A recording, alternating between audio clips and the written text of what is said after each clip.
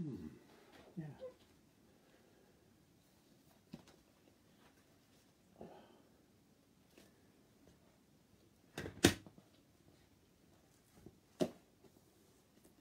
Yes, it's me, and it's 6:30. It's that time of night. Now, before, let's just adjust this. I had a few comments that they couldn't hear me, so can you hear me? Like, is everything okay? Can you hear my voice and all that stuff? Because I can't really, it's an iPad, I can't really fiddle around with the microphone. So,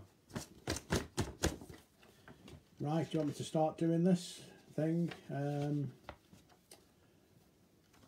Okay, I'm going to just go through these questions, and there's a lot of them about the book, you know, but that's the idea, isn't it? And I'd like to thank Jethro Tull there for standing in for me at the very beginning, or standing up for me. Okay, here we go. This is from Jose Nuno. Been a fan since 1987. I was in high school. I'm wondering if you all would consider collaborating with any other groups and do an album together, i.e. The Cure or The Church. Hope you all have a good week, etc, etc, etc. Beautiful music you've given us, etc. Loads of emojis. No, not really. It's the short answer. I'm not really that bothered about doing that. Next question. Martin Judge.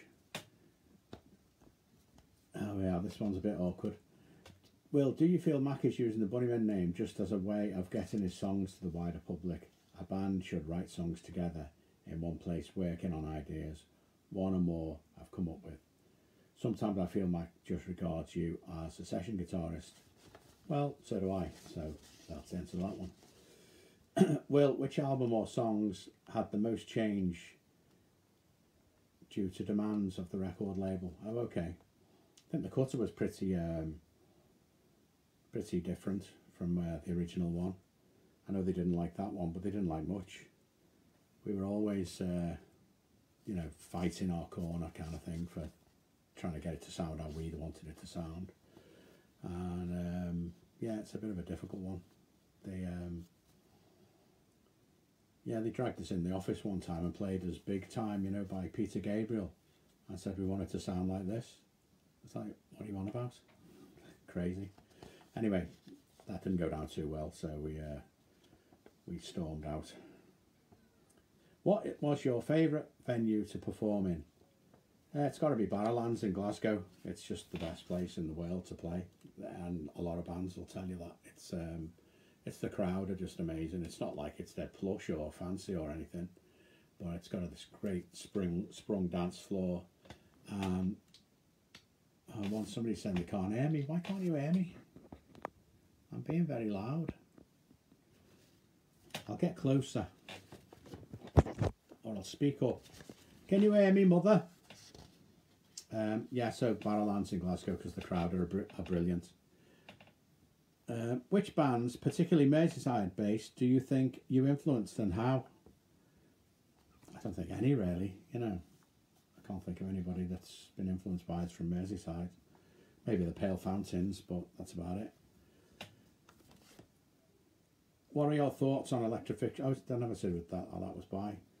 Okay. The favourite venue was Bernice Healy, and which songs had most changed? You know, the record company got us to change was Richard Parra, and Martin Judge did the one about Mac, and Paul Thomas. Which bands, particularly Merseyside, do you think influenced and how? Okay, I'm on to Rob Rom. What are your thoughts on Electrofiction? It was a great time. I really enjoyed it, and it was good to rock for a change.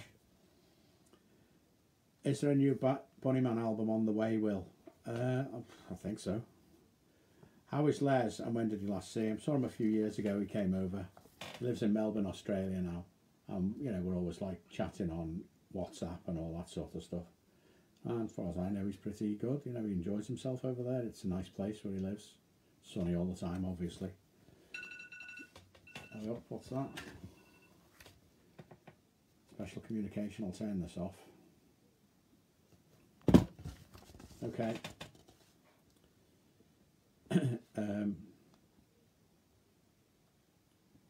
Right, this is that was from Lee Waller. Sneg Dig Teklik, I don't know how you pronounce that, but it looks like somebody from Iceland or something. Is there a new Glide project to be released shortly? Well, I've actually written and recorded a new Glide record, but I just can't be bothered doing it. You know, it's all the arsing around with getting it pressed and all that. I like making them, I just don't like kind of putting them together as a record, you know.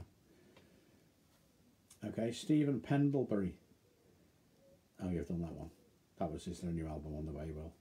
I should cross these out so I know where I'm up to, shouldn't I? That'd be good.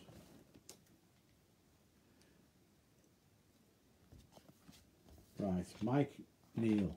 Do you know Peter just formed a new band right before he died? Well, yeah, it was the Sex Gods, wasn't it? And big deal, so what? You know, there's room for more than one band. Since you started working in a department store kitchen, what's your favourite cuisine? God, Italian probably. Hi Will, big fan from Northern Ireland. This is Conan. Oh, that other one was Mary Mano Sweeney. This is Connell McBride. Hi Will, big fan from Northern Ireland. I was just wondering, have you ever considered singing on any Bunnymen tracks, or even sung solo? And if no, why not? Because if I sung, things would die. I can't sing. It's just awful. It's like the worst people that go on Britain's Got Talent. Okay. Right. Rushwin Casida. Will Les Pattinson ever rejoin the Bunnymen? Soon? Question mark. Very unlikely. He lives in Australia. He's quite happy to be out of it, really. Andrew Johns. Who are your biggest guitar influences? Well, I can easily do that one.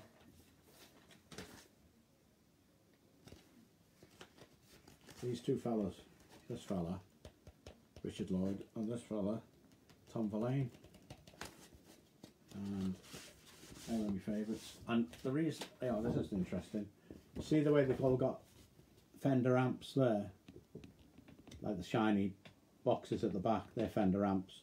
And that's why we all got Fender amps for when we started, when we got our first kind of money in, you know. Because we love television. I did. Right, that's that one gone.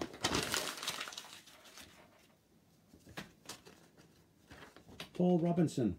How good is Action Woman by The Litter? Well, it's great, isn't it? It's one of the best garage band songs ever. Do you have any regrets about Mac? This is Andrew Arthur J.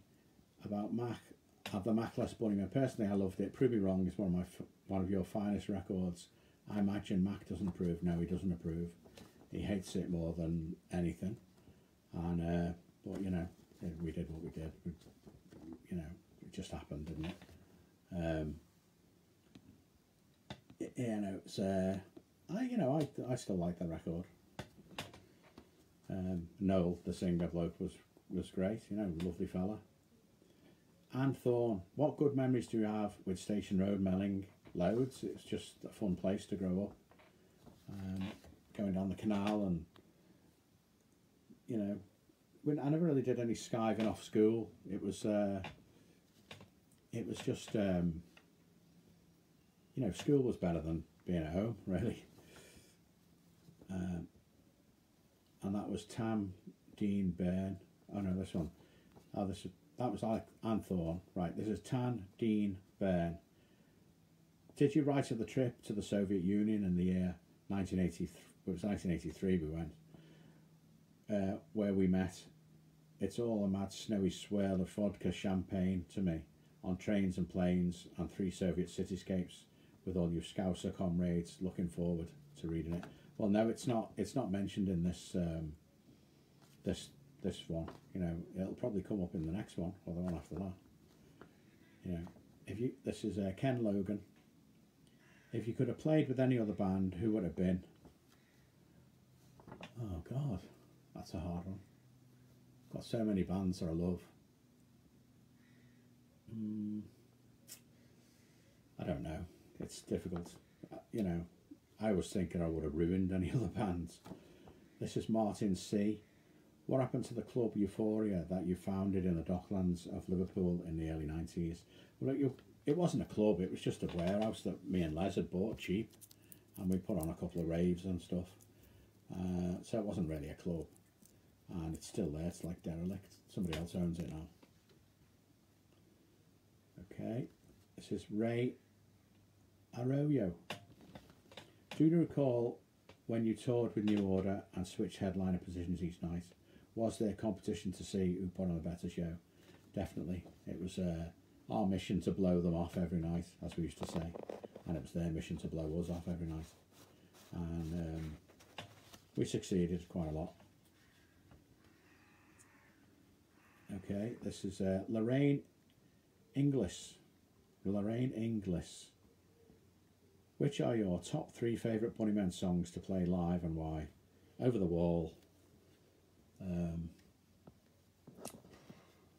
Over the Wall.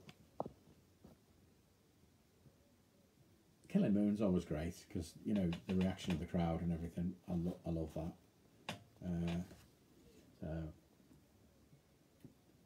maybe Back of Love, but we've stopped doing it now. So I don't know. Rescue. Okay, Grant Smith. Any more Poltergeist music coming up? Your Mind is a Box is one of the best instrumentals I've heard in a very long time. It's difficult to do with Les living in Australia, so kind of like don't really want to do it without him. But I suppose I could do, but it feels a bit weird. So no, that's the answer to that one. Not at the minute. Mike O'Hara. Can you mention a few of your favourite guitarists ever? Well, I've already mentioned Tom Verlaine and Richard Lloyd. You know, obviously, you know, Pagey. Pagey is one. Krieger, no picture in there. But you know,